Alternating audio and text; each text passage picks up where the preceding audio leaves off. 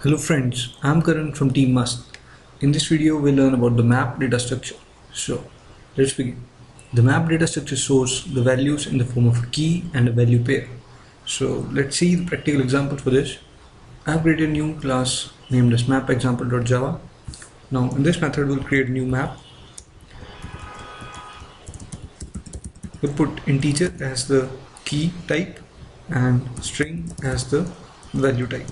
We'll name the map as map and we'll create a new HashMap.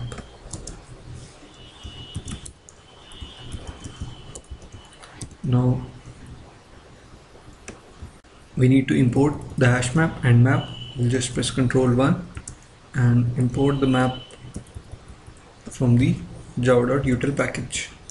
And let's add some elements into the map using the put method.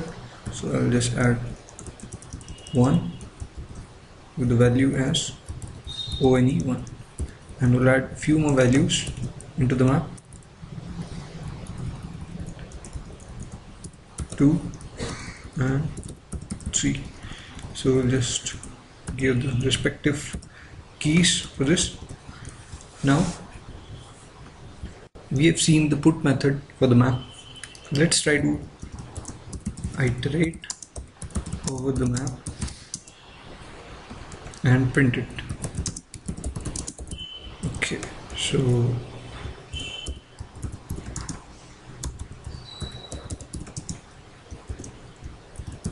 we print the key here and then the value for it.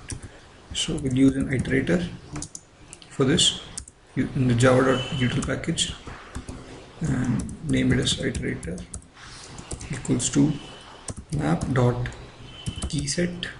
because we have to iterate over the keys. So you have to remember one thing, that the key stored in the map is stored in a set. So let's use the while loop, iterator dot has next. Now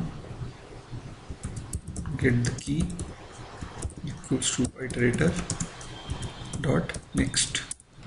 Now we get the key in the this is a integer type. The key is in the integer type and we have to typecast it to integer. Now we'll get the value of string type and we'll get it using the map.get method.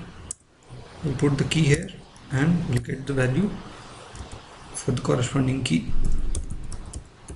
Now let us print the key and the value pair.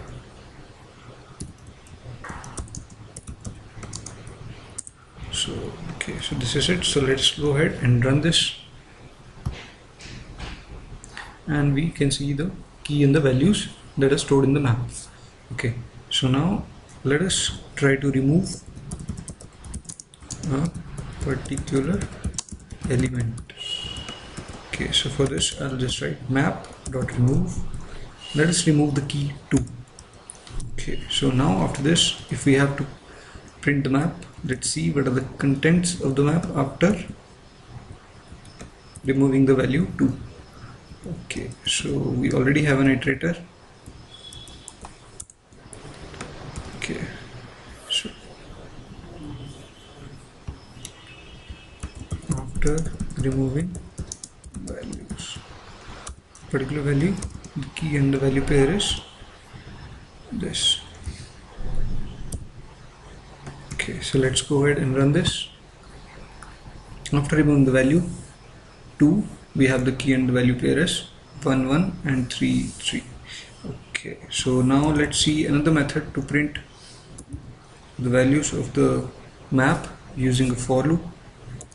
Iterate over a map using for loop. Okay, so for this we'll write integer key and map dot keyset. Okay, so now we'll get the value map dot get key. Okay, so let us print it. The key plus the value.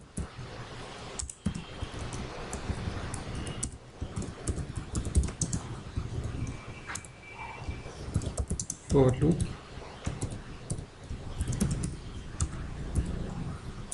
Key and value pair. So let's go ahead and run this. So this is it for this video, guys. If you like this video, please share it, please subscribe to our channel Team MAST, and there's a lot of more videos coming up, so stay tuned. Every week we post a new video, so do not miss any of the videos. Okay, so see you in the next video soon. Until then, be MAST and keep rocking. Bye bye.